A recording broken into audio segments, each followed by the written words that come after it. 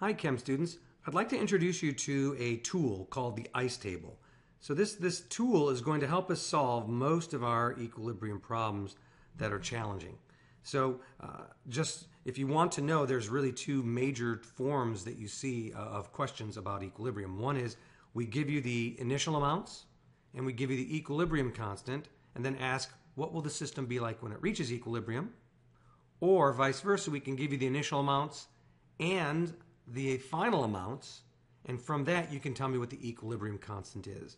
You should be prepared to see one or both of those on your next exam, which covers equilibrium. To do so, you're going to need to use this thing called an ICE table. And an ICE table, the ICE in that stand for initial, change, and equilibrium. Let's take a look at an example and see if we can make sense of this thing. So here's our model 1. We're given the reaction, we're given the equilibrium constant, and we're given the initial state of the system. Over to the right, I've created an ICE table, but the question is, how did we come up with this? What does everything mean? Well, the initial should be fairly straightforward. That's where we're starting with. And this picture tells us what we've got to start with. We used the legend where squares, circles, and triangles represent the number of moles per liter inside this container. And as you see, there's 10 squares. So we got a 10. There's 3 circles, and there's 5 triangles. And that's where we get that particular row. This is normally given to you in the problem. We're normally going to tell you, here's where we're starting. The question will almost always be, where do we end, or what is the equilibrium constant? All right, so we know where to get this initial row. The question is, what do we do from here on out? Well, you start by asking the question, what is Q?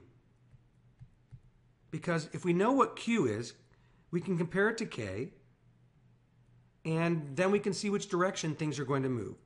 So we're going to find out what Q is. And you need to do this. Don't just write down a number on your calculator. Write it out so that people know what you're doing. It's the concentration of B divided by, or multiplied by the concentration of C squared divided by the concentration of A. And if we plug that in, we get 3 times 5 squared divided by 10. That's 25 times 3, that's 75. I get 7.5 is my answer. And what I know is that Q sub C is less than K sub C. So I'm going to shift to the right. So we need Q is going to increase until it reaches K. And the only way for it to do that is to produce more products, because the products are in the numerator of the expression. All right, so we know we're going to shift to the right. If that's the case, think about what shifting to the right means. It means that reactants are used.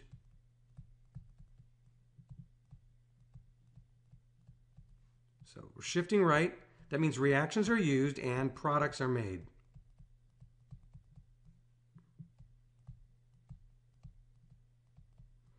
That means any change in concentration for the reactant, since they're being used, will be negative. Why?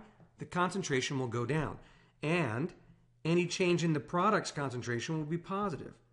So if you take a look over here in the change, the reactants all have a negative sign and the products all have a positive sign associated with their change. The only thing left that we have to find is, where did I get this X, X, and 2X? Well, it goes like this.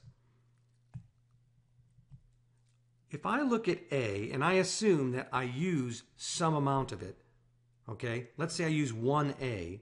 For every 1A, according to the stoichiometric relationship here, for every 1A, I'll make 1B and I'll make 2 C's. So if I use X of these A's up, we don't know how many, some variable X, I'm going to make X B's and I'm going to make 2X C's. And you can see that just right here, it's all calculated out for us. For every X moles of A, the stoichiometry says 1 mole of A is going to make for me 1 mole of B. And so I'm going to make X moles of B, because the moles of A and the moles of A are going to cancel out. So now we see how we fill this in. It's always going to be a positive or a minus, and it's going to be the stoichiometric coefficient. 1, 1, 2 minus 1x plus 1x plus 2x. And we get the minus sign and the positive sign by looking at Q and seeing how it compares to K. The only thing that's left to do in your ICE table is to add them up to see where we're going to be at equilibrium. So this last row, the equilibrium row, is really just a statement of 10 plus negative x, 3 plus positive x, 5 plus 2x. And I now have at my disposal a very nice set of numbers that are available for me to use in equilibrium. So what I can say from this is that k sub c is equal to b at equilibrium times c at equilibrium squared divided by a at equilibrium. But you know what? This is a at equilibrium. This is b at equilibrium. And this is c at equilibrium. So I can plug those in and I'm going to have 3 plus x times 5 plus 2x. I have to square that. Why? Don't forget, c is squared, divided by 10 minus x. This right here has only one variable in it. If we can solve for that variable, then we can solve the whole problem. And in essence, this is where equilibrium problems start. Building an ice table and realizing that when we get finished, the ice table gives us this mathematical expression of our concentrations, and we'll have if we're given the equilibrium constant, we can solve for it. There you go. I hope this helps you make ice tables and understand where they come from.